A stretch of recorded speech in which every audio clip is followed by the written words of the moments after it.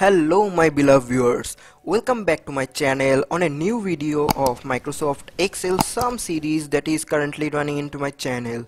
Friends, today in this video we are going to learn how to use the sum formula with nested form of offset and row formula in Microsoft Excel to sum the nth rows in a Excel worksheet. So suppose you have to sum every 5 row from the first cell and do this accordingly. You can easily do it with a nested form of sum function, offset function and row function. You can see the generic form of the formula on the screen. So after the video ends, please check the description box. There you will find the link of this Excel sheet which I am using in this video.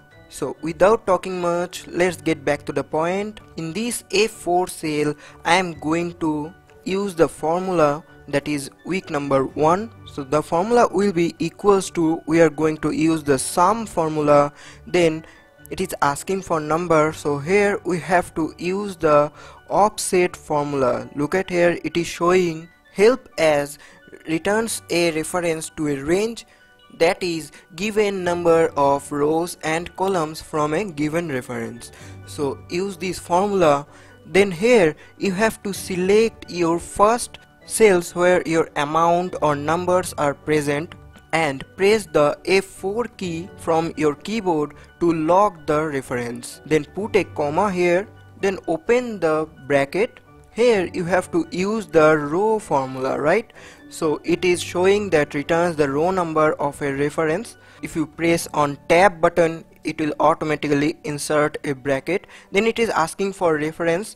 Simply close the bracket here. You do not need to anything to put. After that, here as we are going to sum the amount of every 5 days of week, so we have to type at first -4. Follow my steps, I will explain you that later. Then close the bracket, put an asterisk symbol, then type the number. As I want to get every 5 rows to be calculated, so I am putting number 5 here. Then put a comma, it is asking for columns. Here you have to type 0, then put comma again. Height you have to select as 5, then put a comma, and after putting a comma type number 1 here, then simply close the brackets and hit the enter button.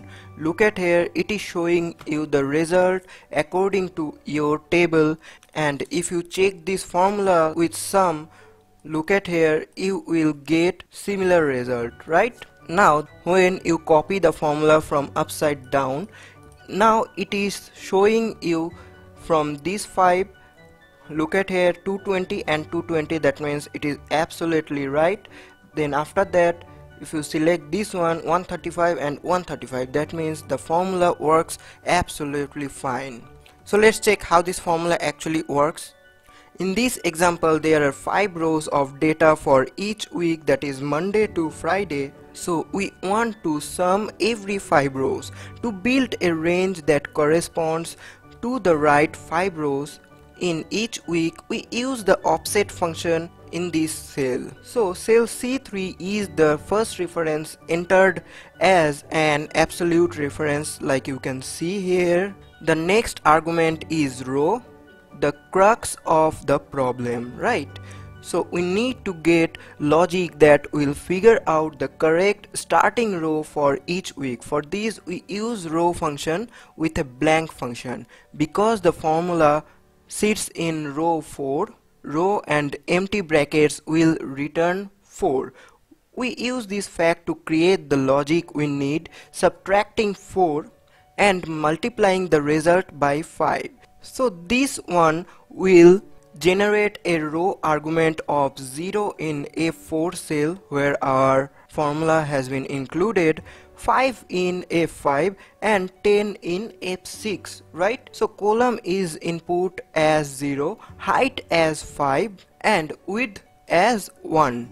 The offset function then returns a range to sum the range that is from C3 to C7, that means the first 5 cell, and sum returns the sum of all amounts in that range. And if you copy the formula from upside down, you will get the results of every 5 rows in your database, and it doesn't matter how long your database is.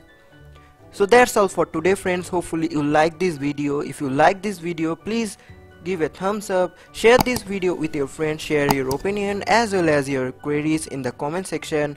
I will get back to you soon with another new interesting video. Till then, keep learning, keep supporting this channel, and stay tuned.